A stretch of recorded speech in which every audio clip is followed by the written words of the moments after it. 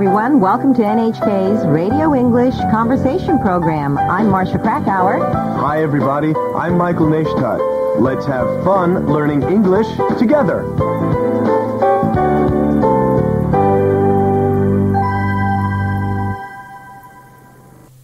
All right, let's go on to the last part. Vocabulary. 生計を立てる手段。Means of livelihood. 直接に。First hand.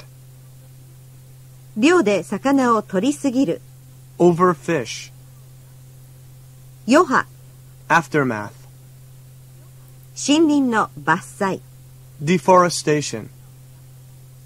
おかしくなる。調子を狂わせる。Upset. 生態系。Ecosystem. All right, please listen to the last part. Why aren't we doing anything about it? Well, you have to understand, people have always eaten and sold what's available. Don't they have any other means of livelihood? From what I saw firsthand, the land has become barren and the fishermen have overfished. The aftermath of deforestation and climate change, I assume. Do we know how this will upset the ecosystem? Not yet, but it will. Now, please repeat line by line. Why aren't we doing anything about it? Well, you have to understand. People have always eaten and sold what's available. Don't they have any other means of livelihood? From what I saw firsthand, the land has become barren.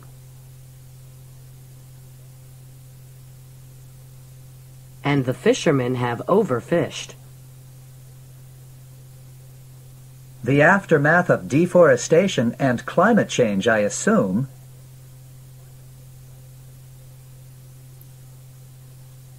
Do we know how this will upset the ecosystem?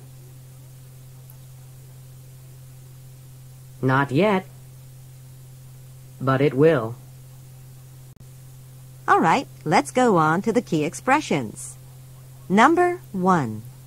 Why aren't we doing anything about it? どうして何とかしないの？ケリーは現状を聞いて興奮しています。どうして何とかしないのという表現は、このように悪い知らせなどを聞いて気持ちが乱れているような時によく使われる表現です。実はこの we は自分たちのことではなく、社会全体または関係者など第三者のことなんです。それでは応用練習 Exercise 1です。Why aren't we 何々 about it を練習しましょう。1. どうしてそのことについて話し合わないんですか？ Why aren't we talking about it? 2. どうしてそのことについて知らされていないんですか？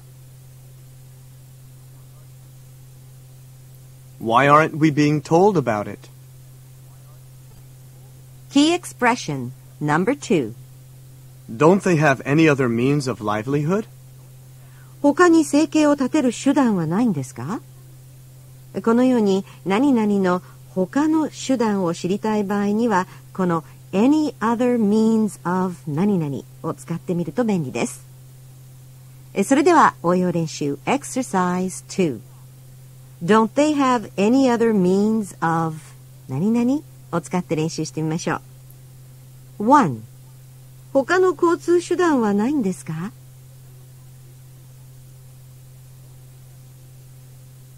Don't they have any other means of transportation?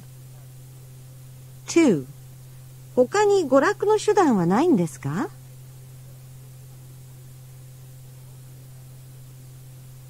Don't they have any other means of entertainment? Well, that's all the time we have for today. I'm Marcia Krakauer. And I'm Michael Neistat saying, Join us tomorrow and spice up your English.